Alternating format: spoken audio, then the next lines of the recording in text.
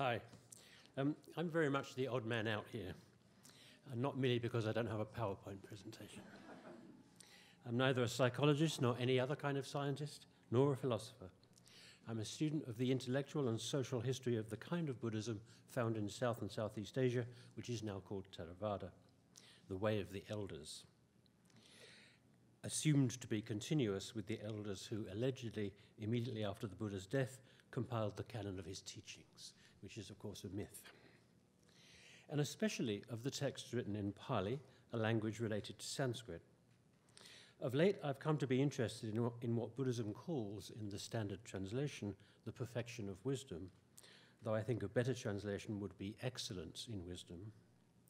When really modern Western students of Buddhism consider Buddhist, Hindu, or in general Eastern ideas, they always focus on the high end of the market, as it were, the enlightening knowledge which liberates the knower from the round of rebirth, samsara. This is, of course, vital and central to the intellectual and spiritual elite of the Theravada tradition. Wisdom here refers to a sophisticated achievement attained gradually during the path to enlightenment. The sequences, morality, concentration, and wisdom, standardly defined as seeing things as they really are. The content of this wisdom is the realization of, that is, both understanding and making real in experience, the truth that ultimately there is no self, only a series of conditioned psychophysical events which might, if you work hard, come to an end in nirvana. What the non-existence of a self and comes to an end means are complicated questions which I certainly can't go into here. It's a rather short talk, so there will be time for questions. If anybody wants to connect up this stuff with what was said this morning about mindfulness, I'd be happy to do so. I've been looking at a specific set of Pali texts called the Jatakas, which can be translated birth stories. That is, they are stories of our Buddha Siddhartha Gautama, his lives in the unimaginably many eons between his aspiration to enlightenment and his attainment of it. It's important that these things are narratives, not systematic theory. In them he appears, usually, though by no means always, as the hero. He's reborn as a human, an animal, or a supernatural being countless times, during which, according to the later tradition's interpretation, he fulfills all 10 of the perfections, I would rather say forms of excellence. They are listed but not practiced in the order generosity, morality, renunciation, wisdom, energy, patience, resolution, truth, loving kindness, better translated friendliness, and equanimity. In the Northern and East Asian Mahayana Buddhist traditions, there are said to be 6 perfections, of which wisdom is the last culminating achievement. In Theravada, it always comes 4th in the list, but they're always practiced together. What I want to stress here is the fact that in the birth stories, the excellence of wisdom takes many forms, which can be moral, amoral, or even immoral. By the way, in passing, the Solomon's judgment story is found in exactly the same form in Buddhist texts, exactly the same form. So, wisdom is intelligence, savviness, prudence, the capacity to win debates, good strategy, including military planning, technical knowledge, one example is seamanship, the capacity to answer riddles, to solve problems, moral and practical, to succeed in getting a wife, etc. The birth stories include moral tales, along with proverbs, which I think is a very interesting area of thought about wisdom, adventure stories, love stories, reflections on impermanence, death, and the need to leave the world in order to lead the life of an ascetic, advice to kings, and the virtues of friendship and the dangers of enmity, that's a very common trope, and many other things. In general, the themes are a combination of and often conflict between the values of self-sufficiency, autonomy on the one hand, and cooperation, sociability on the other. There is much misogyny, alas, but there are stories about wise women. A wise person knows how to cultivate friends, but also recognize and, where necessary, harm enemies. These birth stories, like Aesop's fables, are often simplified and seen as didactic children's stories, but in fact many of them are morally complex, exploring values and their conflicts rather than solving them. Living with such complexity and conflict is part of what wisdom in this kind of literature means. Here is but one short example of a story said by the text to be about excellence in wisdom. It's the smart monkey and the foolish crocodile. And of course, the future Buddha is the monkey. A monkey lives on the bank of the river Ganges, in which live a crocodile and his wife. The crocodile's wife conceives a pregnancy longing to eat the monkey's heart and asks her husband to get it. He tells the monkey that on the other side of the Ganges there are many excellent fruit trees and offers to carry him on his back across the river to eat them. The monkey, not showing much wisdom at this point, though perhaps an excess of the virtue of trust, agrees. Halfway across, the crocodile starts to sink lower in the water. The monkey, alarmed, asks what's going on, and the crocodile explains his real purpose. Why, says the monkey, we monkeys don't keep our hearts in our chests. If we did so, then while we're jumping around in trees, our hearts would be crushed to powder. We keep them hanging on trees. And he points to some heart-shaped fruits on the bank of the river. The crocodile accepts this and takes him back to the bank. The monkey gets off his back, escapes, and mocks the crocodile. I have outwitted you, the verb often means to deceive. Your body is large, but your wisdom is small. So wisdom in this story involves lying. I'd like to see more comparative historical and textual work than currently exists on what I like to call wisdom literature worldwide, although this phrase is often restricted to certain texts of the Old Testament and the ancient Near East. There is, to my knowledge, only one such book, which is useful but surely not the last word. It's by Wanda Ostrowska-Kaufmann, and it's called The Anthropology of Wisdom Literature. It came out in 1996. Perhaps rather perversely, she uses the ancient and medieval European category of the exemplum as a descriptive and analytical device. But she does consider Hindu as well as ancient and medieval European wisdom literature, though not Buddhist.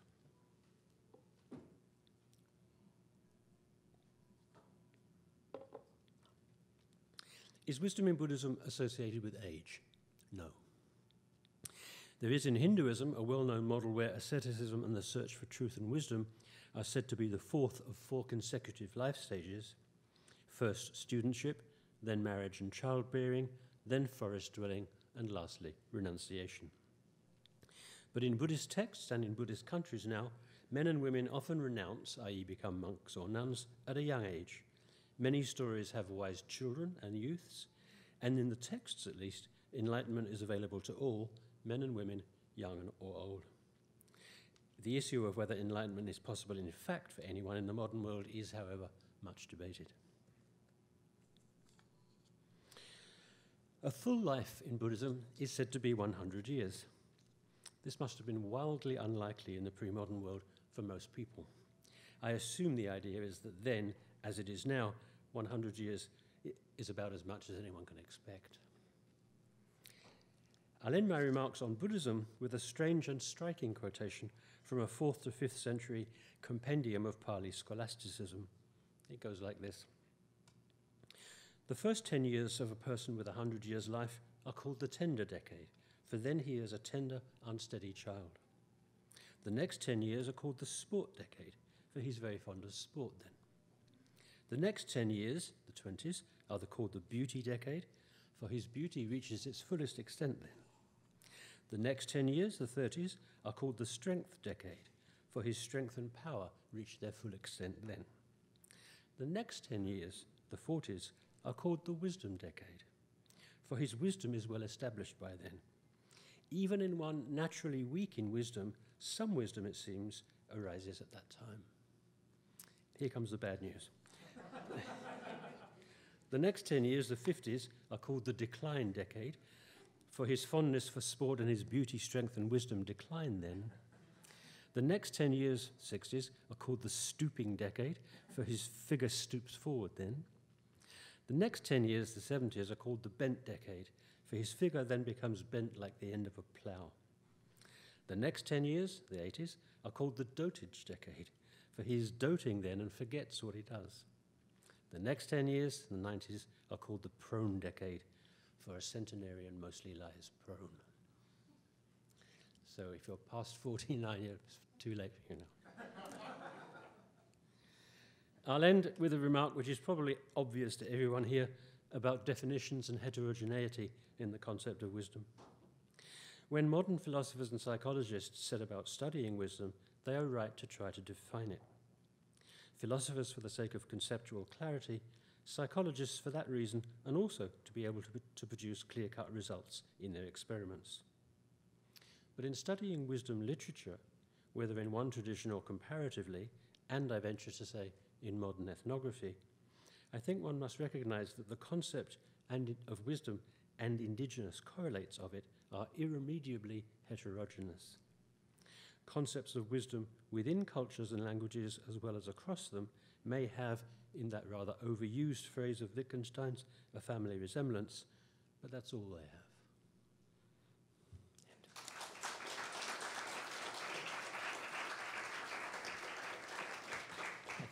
I get the record for shortness, don't I? I guess I should stoop over here. Questions? Valerie? Thank you. Could you say a little bit about what goes into translating the word in these documents as wisdom? Because I'm thinking in the Western philosophical tradition, immoral wisdom would really be an oxymoron, and immoral cleverness would be fine, but not immoral wisdom. So I'm curious how the words get translated, how people think about that. The main word used in the perfection of wisdom is from a Sanskrit root, gna, to know, which is an Indo-European correlate of gignosko in Greek and cognoscere in Latin. So it's basically just a verb of knowing. There are of course, a large number of different words which could be translated as wisdom, but that is the central technical term. And you think wisdom is a better translation than knowledge? Depends on the context. I mean, in translating, somebody once said, translation is impossible but necessary. It depends on what context. I'm quite happy to say that the monkey was wise. I wouldn't just say he was smart or clever or something. I think he was wise. He saved his life after that. So somewhat related to that question, you describe about the meaning of wisdom in Pali. That's the classic original language that Buddha used, supposedly. But then that's what some people think, yes. Right. But then eventually people rewrote again and again and again, especially in Sanskrit, which is a more formal language. What was the evolution of meaning of wisdom in that transition? That's the first question. The second question is... the second question is that how important is that written text was to the Buddhist tradition of wisdom compared to, let's say, Old Testament, New Testament, how important that was to the Western tradition? I'm not sure that I really get the second question, but in answer to the first question, if you Google for Buddhism and wisdom, you'll get endless things about a series of Mahayana texts called the Perfection of Wisdom Sutras. And there the perfection specifically is what I call the higher end of the market. It's kind of spiritual and highfalutin and deep and all that kind of stuff. I'm interested more in getting a variegated sense of what the excellence of wisdom is across different kinds of Buddhist literature, and I'd certainly like to see more comparative work. There are obviously one's likely to, as one always does in comparative work, you'll find similarities and differences in different wisdom traditions of different countries. But can you rephrase the second question? The second question, it seems like in Asia, in East, back then, it seems to be more oral than written text-based tradition. So how important the written text is today in the East with wisdom-related text.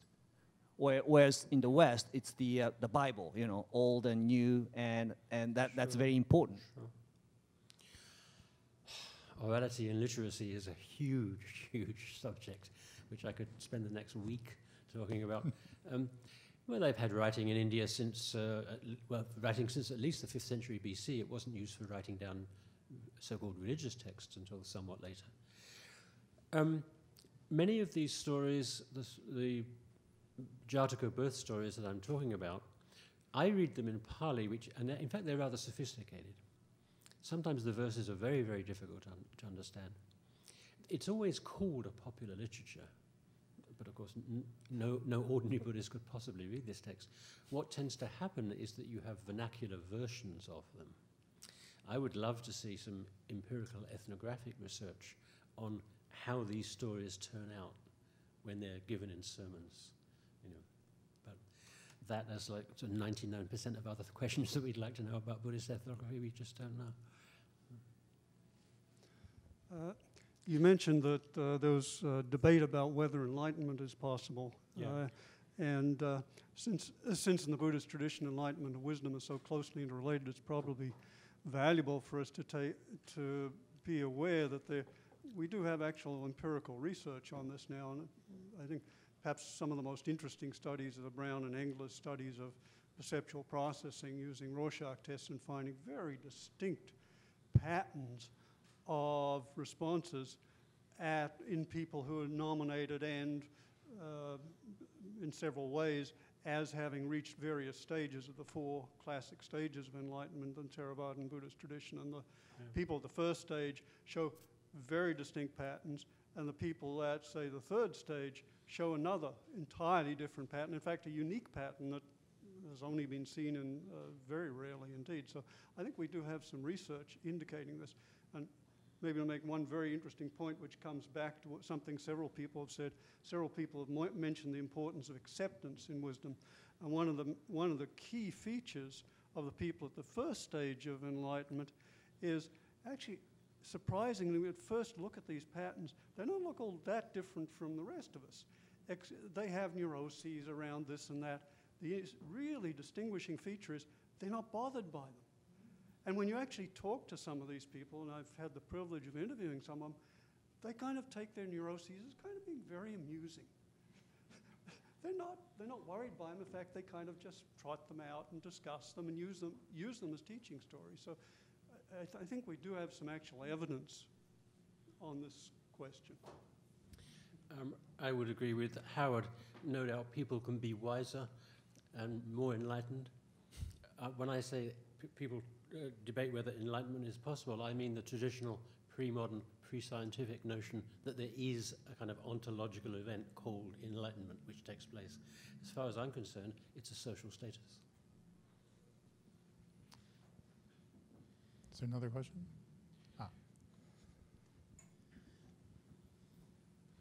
It's striking how often we find the wise person or wisdom being communicated or communicating through maxims, proverbs, Oh, yes. parables, stories that invite reflection, often pithy stories like the short one you read. I wonder if you could just talk about the process of the educative process or role that these play in handing down an interpretation of excellence and wisdom from one generation to the next. Well, of course, many more people hear these stories than read books of philosophy. It's obviously the case.